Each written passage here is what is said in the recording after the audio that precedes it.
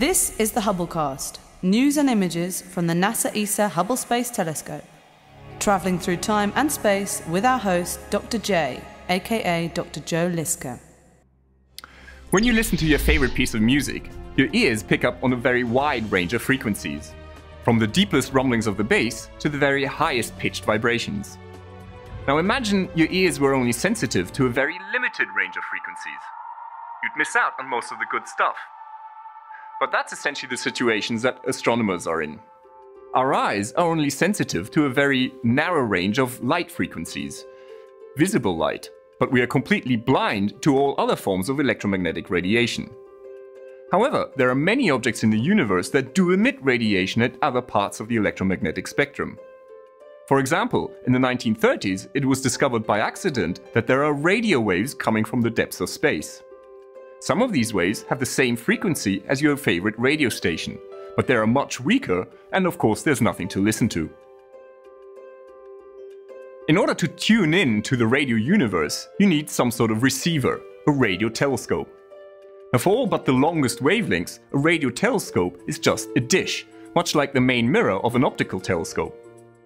But because radio waves are so much longer than visible light waves, the surface of a dish doesn't have to be nearly as smooth as the surface of a mirror.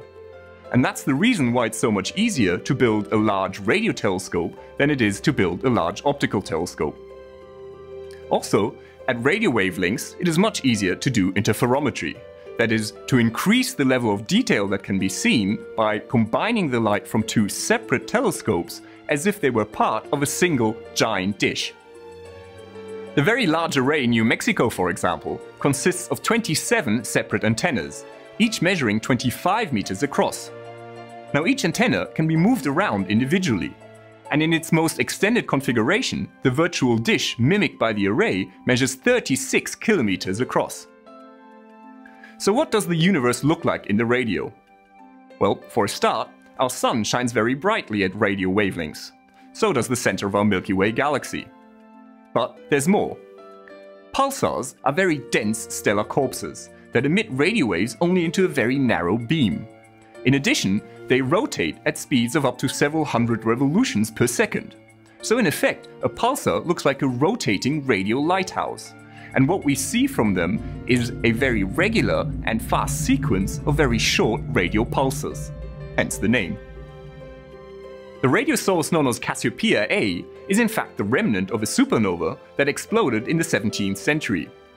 Centaurus A, Cygnus A, and Virgo A are all giant galaxies that pour out huge amounts of radio waves. Each galaxy is powered by a massive black hole at its center. Some of these radio galaxies and quasars are so powerful that their signals can still be detected from a distance of 10 billion light years. And then there's the faint, relatively short wavelength radio hiss that fills the entire universe. This is known as the cosmic microwave background, and it is the echo of the Big Bang, the very afterglow of the hot beginnings of the universe. Each and every part of the spectrum has its own story to tell.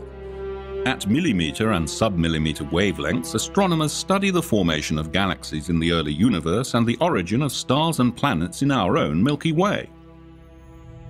But most of this radiation is blocked by water vapor in our atmosphere. To observe it, you need to go high and dry.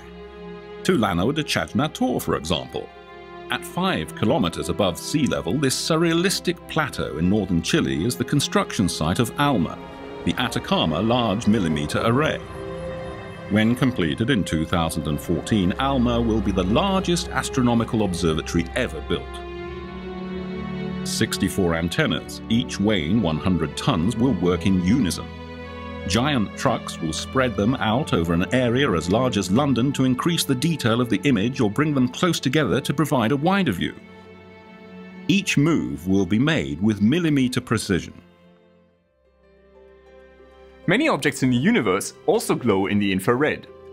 Discovered by William Herschel, infrared radiation is often also called heat radiation, because it is emitted by all relatively warm objects, including humans. You may be more familiar with infrared radiation than you think, because on Earth this kind of radiation is used by night vision goggles and cameras.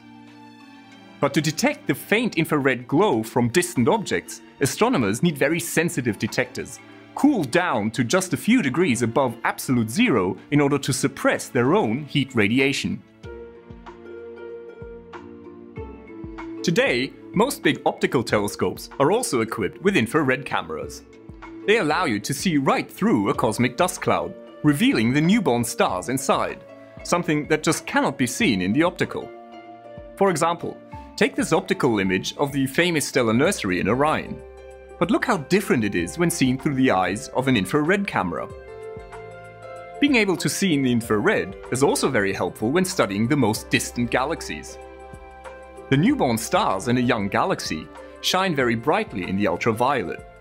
But then this ultraviolet light has to travel for billions of years across the expanding universe. The expansion stretches the light waves, so that when they are received by us, they've been shifted all the way into the near infrared. This stylish instrument is the MAGIC telescope on La Palma.